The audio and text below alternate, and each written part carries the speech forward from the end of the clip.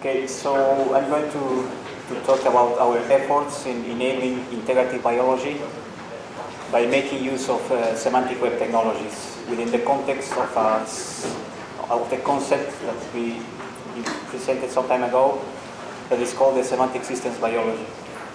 So what's Semantic Systems Biology? It's actually just an extension or one specific type of systems biology that tries to combine semantic web technologies. So we are trying to stress, or we are trying to make use of these technologies to try to make use or try to complement, let's say, the systems biology approach. You know that within the systems biology approach, normally there are some biological models, probably using some differential equations or stuff like that. So in our case, we are trying to make use of the semantic web technologies for the sake of knowledge, of biological knowledge management. So I'm going to be talking about, quickly about the tools and the resources that we have been building. So probably some of you know the classical systems biology cycle where basically we begin with a biological model. In our case, basically what we are taking, we have built is a knowledge base called BioGateway that, contrary to the thing that Vladimir just presented, it's still a warehouse because there are, already the limitations. But anyway, this is our starting point, so the biological knowledge. So what we are doing with this knowledge is trying to, first of all, do consistency checking. We are, of course, querying. We are interested in retrieving the things that we have stored there and trying to do also some semi-automated reasoning. But okay, we have developed some tools I will going to talk about quickly later about OntoToolkit and all these things. So the aim of this is to, of course, try to generate some hypotheses. Users, biologists are interested in those things, and so that they could design their experiments, improve their, the way they do their research. Actually, we are basically this last months we were busy on trying to be much more focused on this part of this semantic systems biology cycle. I mean, trying to generate much more hypotheses, trying to do some ontology alignment and stuff like that. We presented some results that were published some time ago. It was a very initial way to demonstrate how semantic web technologies could really help us to do all these things. But now we are trying to do it in a much larger scale, let's say. So that, of course, once we have our hypothesis, we could go back to our colleagues in the lab and do the experimentation, generate data once again, make use of our tools or other tools, and to extract information and formalize the knowledge, and once again feed up our knowledge base. So BioGateway, as I mentioned, collects information, biological information. This is just a sample piece of the information that is collected there. In the middle you can see, sorry for the image, it's not that clear. It's just a protein which is circumvented or encircled with several different relationships. It's just to show what type of information we are capturing in this knowledge base, like cellular localizations, molecular functions, and stuff like that. There is also a SPARQL endpoint that hopefully we will be able to use this week. Don't stress it too much if you are going to use it. Don't hack it, please. But anyway, so in this website you will be able to find already a set of around 40 pre-canned queries. So you can go to the website and just choose one of them. You can customize your query, of course. Like in this case, there is an example to retrieve the human proteins, for example, that are localized in the nucleus and that are involved in a given disease, like diabetes, for example. So to build BioGateway, we constructed a pipeline, semi-automated pipeline, that gathers the information that is listed there. One of the main components is SwissProt, for obvious reasons. It's curated data. It's we know already what SwissProt is.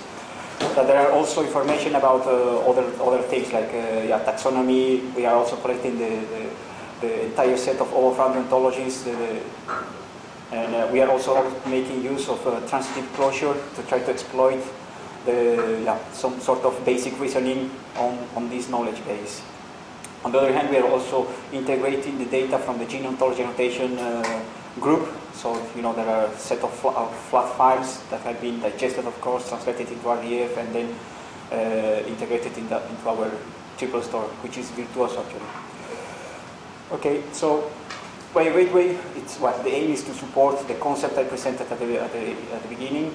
So the semantic systems biology, you see all this cycle of going from the biological knowledge to the hypothesis generation and all these things. So this pipeline is run once a year, sometimes twice a year, to generate all this information. And actually we spent a lot of effort in trying to tune our RDF. So we tried, at the beginning, we were just importing the data and trying to collect the data without spending too much time on the quality of the data or the quality of the modeling, let's say. But now we realized after some performance issues we had that we had to really remodel some pieces of code, let's say, of RDF representation so that we could get faster replies, faster answers from our system. We also spent time on getting, of course, human readable output. As Vladimir also showed, it's important to try to reach biology somehow. Of course, we are not going to confront them to a SPARQL endpoint because they are going to get scared. But anyway, we also try to find some, follow some good practices, like to follow standards and try to, of course, not reinvent the wheel, in not integrating or creating things that were already created by other people. For example, like the resource of Uniprot. As I mentioned, also we were trying to exploit the transitive closure, especially we did it for several relationships, but especially for is A and part of.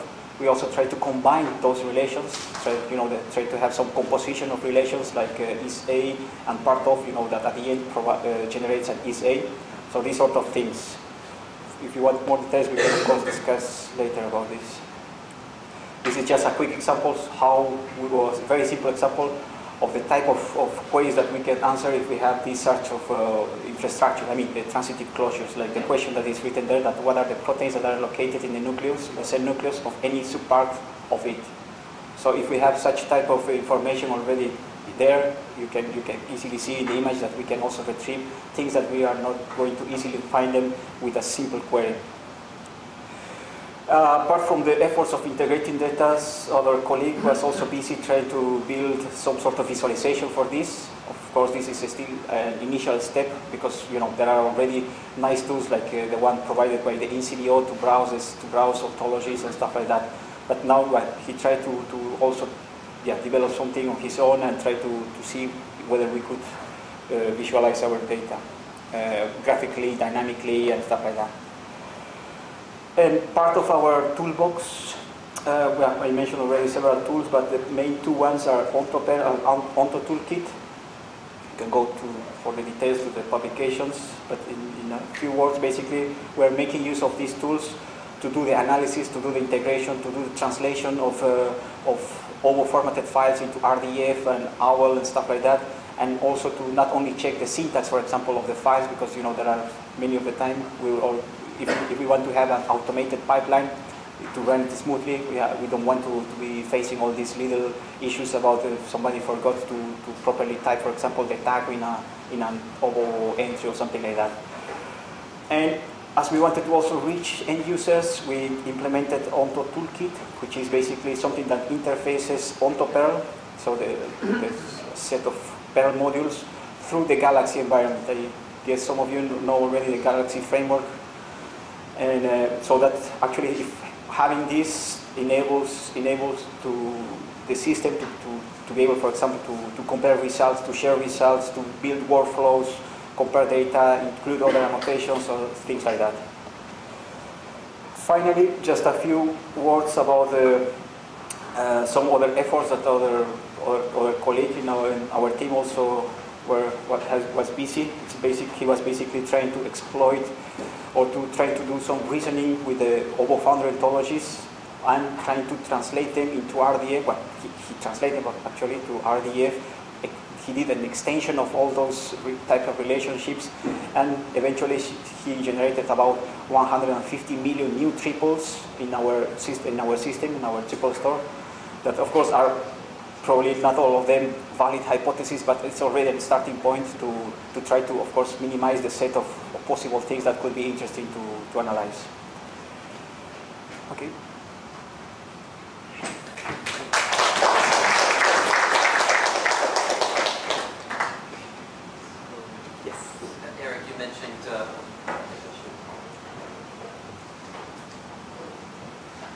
you mentioned transitive closure, and something that I think is a very important issue for bringing some of the best of the Semantic Web SPARQL users, in the sense that, for instance, that you can, as we mentioned,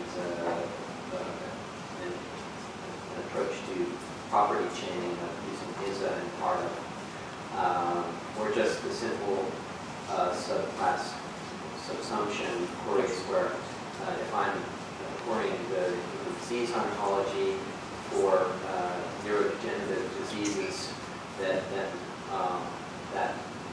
query automatically matches whatever is characterized by human disease ontology as a neurodegenerative disease, which would Parkinson's, Huntington's, Alzheimer's, etc.